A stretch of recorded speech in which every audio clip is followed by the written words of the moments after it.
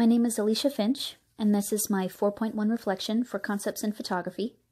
I chose to pursue the style of American portrait photographer Annie Leibovitz and her approach of personal reporting, or capturing the rawness and relatability of her clients, a natural, relaxed truth. So I stepped up to the challenge of a self-portrait as a way to explore my own personality disorder, as well as challenge the misconceptions stigmatized by living with a mental illness. I sought to brainstorm words I would describe myself as, exploring positive and negative labels, and I compiled them together on a canvas that I would use as a prop during my shoot.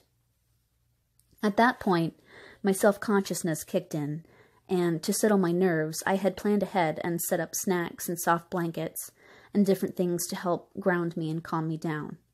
Periodically, throughout the shoot, I needed to unwind in this way, and eventually I fell into a flow.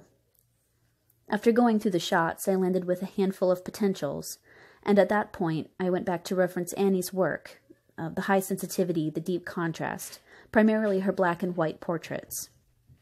I knew the most important factor I needed to bring forth was the raw personality, so I picked a few of my shots to bring into Photoshop to touch up, and in the end, I am very proud of what I was able to accomplish, from pushing through something I felt very uncomfortable doing all the way to the end result. And I now very much appreciate the value of a solid pre-plan, because I know as well as anyone that anything can happen, and it is always best to be prepared. So going into this project with a clear idea helped me to stay focused and to plan well. Throughout this class, we've all explored many new names and techniques, several new areas for inspiration. And I know I personally have been working on a project of taking at least one photo each day so far this year and posting it on my Instagram.